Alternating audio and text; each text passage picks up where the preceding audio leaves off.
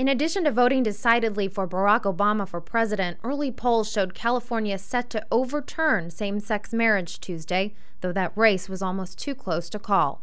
Well, definitely Prop 8. I think a no is very important. It goes against my personal religion. So. Might vote no on 8, yeah. Of all the California ballot initiatives, perhaps none was more charged than Proposition 8, which would constitutionally ban gay marriage, particularly here in San Francisco, where an estimated 25 to 30% of the population is gay. Aside from Prop 8, an initiative under the national microscope, Californians voted largely with their pocketbooks, shooting down about half of the 12 initiatives on the ballot, namely the expensive ones.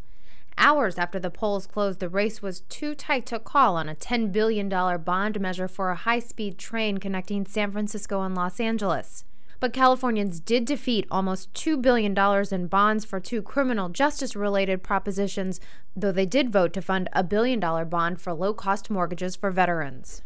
Californians voted resoundingly against two clean energy initiatives, both of which were opposed by environmentalists and the clean tech community. So in general, the renewable energy and the clean tech community are strongly in favor of RPSs. This RPS, though, as it's written, has lots of problems with it, and so we're against how it's being executed and proposed, and not against the actual idea of it. Another highly charged proposition, Prop 2, which met plenty of opposition from farmers and businesses, passed overwhelmingly. Prop 2, led by the Humane Society, will require farmers to provide space for animals to move around more freely in cages by 2015. In an election where the economy played an important role, it was no different in California, a state that faces about an $8 billion budget shortfall. In San Francisco, I'm Stacey Delo.